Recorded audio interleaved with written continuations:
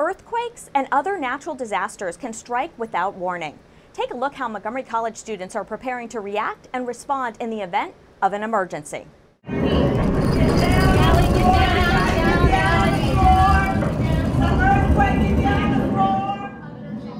An earthquake hits our area. Thousands are injured. Chaos ensues. This was the mass casualty simulated at Montgomery College to prepare health science students respond as a team, make decisions, and perform under stress. Give me my medication! For me, it felt real because in the real world, you really have no idea what is going to go on.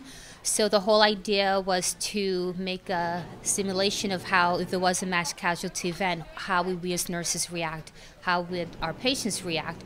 And so there was no prompts or anything. We were given roles. We came in, and then based on the triaging of our patients, that's how we were going to take care of them. Organized chaos is definitely the best way to put it, because when it comes to life events, you can never plan it. But then the only way you can handle it is to prepare for it.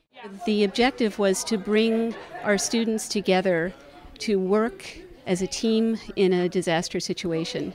And it's just wonderful to know that Montgomery College has these resources that we can share with our students. We're extremely fortunate.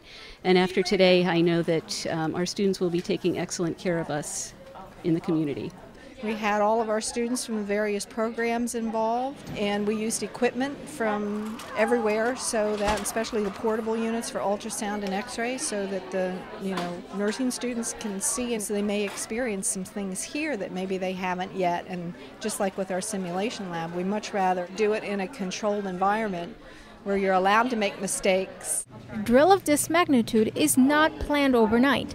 MC had the model of a neighboring college. I went up to Hagerstown and saw how they did it, and then I brought them here we had a luncheon with a couple of the disciplinary people, and they gave us ideas on how to organize such an event. So this is first try. For Kind of Report this week, I'm Carolina Galeano.